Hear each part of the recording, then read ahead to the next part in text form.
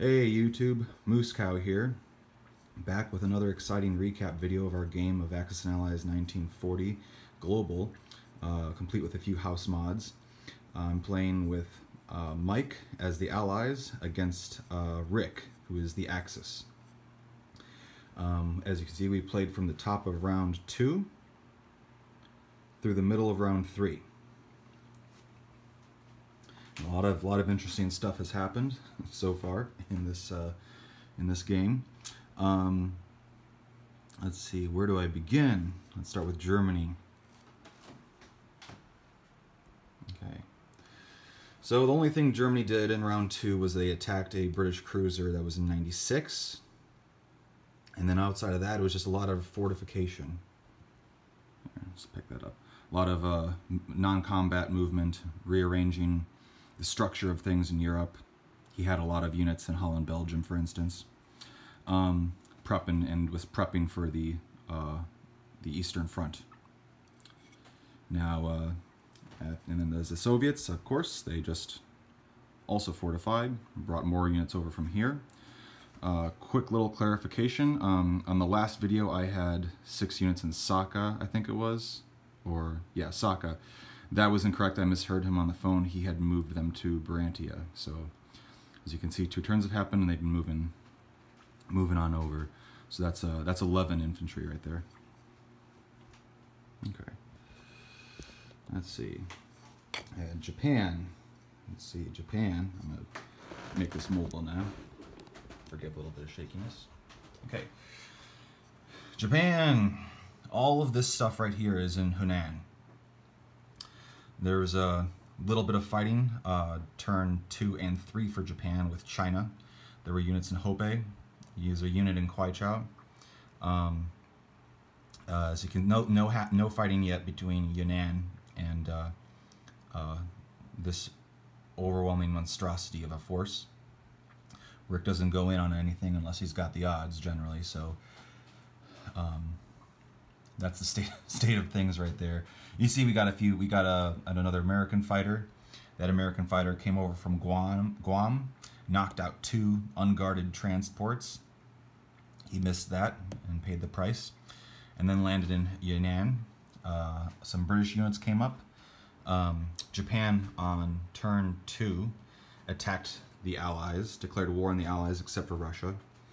So they took out the Philippines, they took French Indochina away from Vichy, they took Malaya, with actual surprising amount of casualties.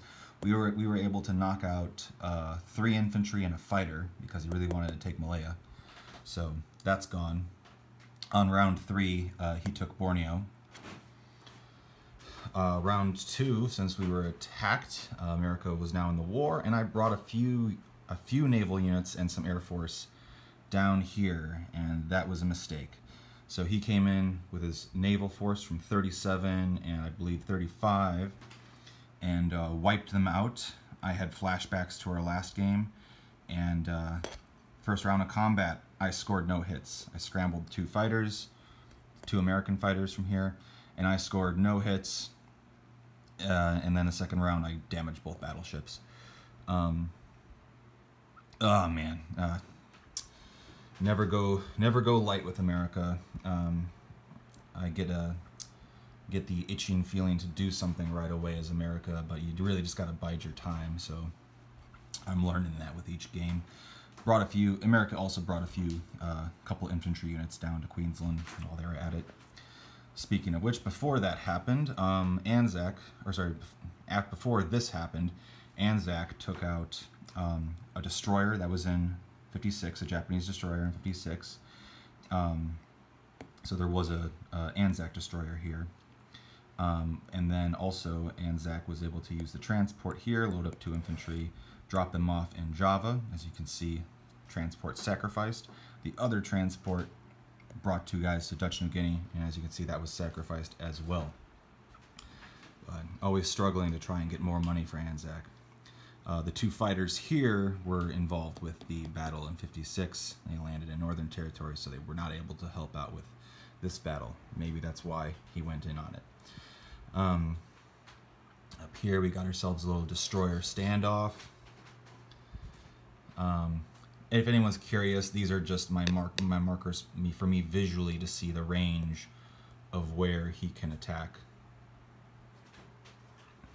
And I don't always update that, but so you see them on other videos that I've done, but I usually forget to update them. So for the most part, ignore those. But that's just a little visual thing for me to help better see what his range is. Not his Air Force, but just his naval range. Let's see, going on over. Okay, where? So India looks like this. Let's get a little zoom in over here again. That is a mess. Okay, moving on over. Britain. I think that Britain has been the most interesting to watch so far. Good job, Mike. So the naval force that was in 110 went down here to 90, knocked out the German sub that was the lone German sub that was there. He also took 2 infantry and dropped them off in the Dutch colony of Suriname. You know, might as well incorporate this side of the board a little more. That's also why we've made Chile and Argentina pro-Axis, and they are staying pro-Axis. Moving Air Force to Gibraltar. And then down here, we got ourselves the most exciting bit. So the naval force from over here took out French Madagascar from the Vichy, took out the destroyer. The destroyer damaged his battleship. He's bought new units in South Africa. He's dropped off two other infantry. He dropped off in Tanganyika territory. And then in Kenya, he attacked Kenya and Anglo-Egyptian Sudan, and without any casualties, overwhelmed the Italians and destroyed them. Bomber landing in Belgian Congo. This Frenchman has been progressively making his way across the continent. French fighter landing in Malta over there. Mike built an industrial complex in Persia, took a tank, took eastern Persia. As you can see, Russians moved into northwest Persia. Let's see. I've recorded this video a few times, so forgive me if I've repeated myself. The Italians moved in and took Alexandria. The Italians took over Transjordan and therefore closed the Suez Canal. Will they hold it? Time will tell. Vichy still having a grasp on the North African campaign area. Let's kind of go over here. So Germany declared war on Russia top of round 3. Attacked Karelia, attacked eastern Poland, and overwhelmed the Baltic states. Eastern Poland, Russia did take back with their air force and 2 units, eliminating, I think there was one or two German infantry there. He's bringing his stuff in from Russia, backing stuff out of Leningrad to Archangel. Rick loves to play with mech and tank. It's mech and tank, mech and tank, mech and tank all day. Japan also buying lots of mech, 3 at a time. As you can see, he's got a little train of mech going there. Let's see. Now I'm just going to go over the board.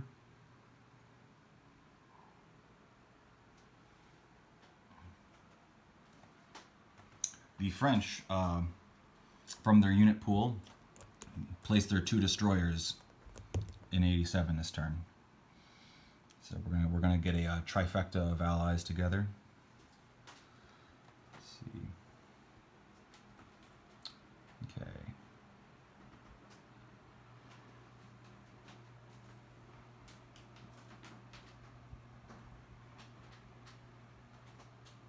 Okay. So that is the state of the board of the game. Oh, almost forgot. This is why I put this here. So, technology. Russia started the game with improved mech infantry. However, America, we rolled America's tech. We'll do the rest of my turn later tonight. But America got long-range aircraft. Rick was very displeased to hear that. So this is the state of the economy at present time of the game on the income tracker here. So fun stuff. Japan is on top of Germany, and we got Spain, China, and the UK Pacific stacked on top of each other right there. If you haven't seen this before, this is my magnetized income tracker slash roundel storage container. Okay. And then this is my box of chips. Just got the tech one stacked over there. All right. Okay, well anyway, that does it for now. I'll be back in with another recap video either later tonight or tomorrow. Till then, if you're in a game, don't do what I do. Roll the dice better.